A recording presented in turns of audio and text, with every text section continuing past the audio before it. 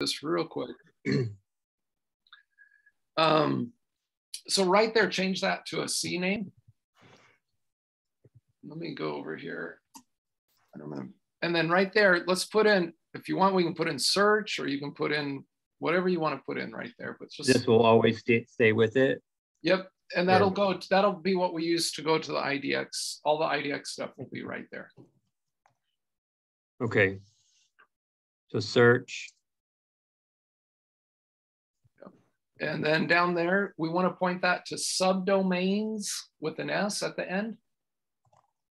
.idxbroker.com. Okay. Add it. Yep. And then add that. Okay. And then I'll make a change here in a minute on IDX Broker. So now the next thing we want to do is